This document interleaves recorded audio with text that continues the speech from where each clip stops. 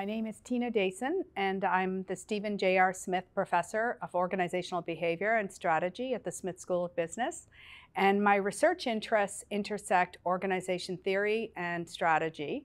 And more specifically, I'm really keen to study the area of culture and heritage and traditions in communities, as well as across a variety of contexts. So I look at the importance of place in Fogo Island, Newfoundland. I also study the preservation of local food traditions in the local food economy. And I'm also really interested in how that builds in and intersects with social entrepreneurship and how people utilize these values of heritage and tradition in founding their social enterprises.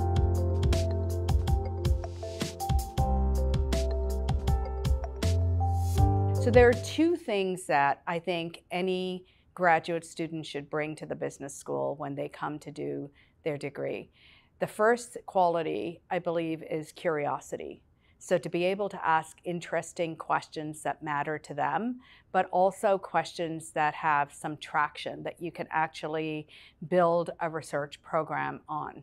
But the second quality that I'm not sure whether we really ask or examine very deeply is the quality of writing. I would say that a student that is a good writer, and it's something I struggle with in my own research, but a student that is a really good writer is going to have a leg up on their program and on being able to meet their deliverables.